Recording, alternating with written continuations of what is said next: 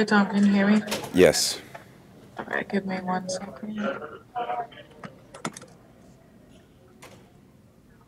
Okay, first question will come from Rick Stroud. Tom, I know it's very rare for you to get shut out or your team, but when you lose Mike Evans, Chris Godwin, and Leonard Fournette, that had to be a big part of today, right? Yeah, but I mean, we just didn't execute great, obviously, and just a tough night. So didn't do much anything right. So got to get a lot better. Got to get back to work. There's a lot of football left, and see if we can go get a win next week. Go to Greg Allen.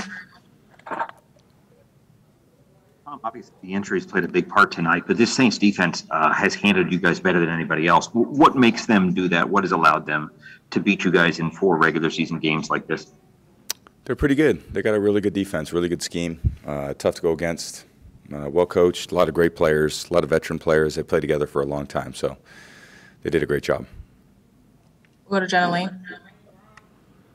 Hey, Tom, I know you guys had a lot of expectations going into tonight with the red out, the stadium, and hopes of clinching the NFC South. Just how disappointing is it for you guys to not be able to clinch it on home turf? Well, we just didn't play well enough, so I think it was just thinking about one game and how we could win the game, but obviously you don't score points, you're not going to win.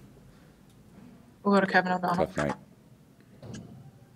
Hey, Tom, obviously you guys gamed the Saints by 90 yards, but was it not having, some of your key players down the stretch, when you had to convert on 3rd down? Was that the biggest crippling factor on this game?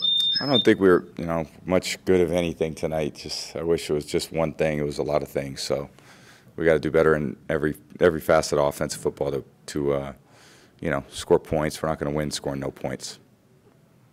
Go to Scott Reynolds. Tom, after you threw the interception, looks like you had some words with Dennis Allen. What was discussed there? Oh, nothing. Just football. Last question will come from Casey Hudson.